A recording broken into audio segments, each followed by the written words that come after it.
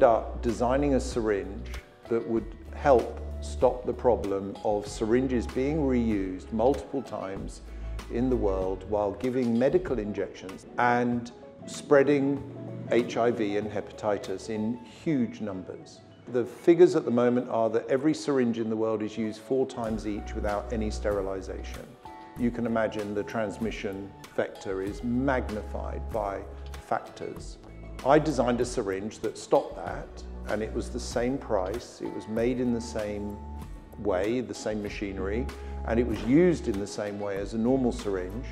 And at the end, I sold about 20 billion of these syringes, mainly to UNICEF, and we've been credited with saving 10 million or more lives by being the intervention, because each syringe could only be used once, and therefore it was always sterile.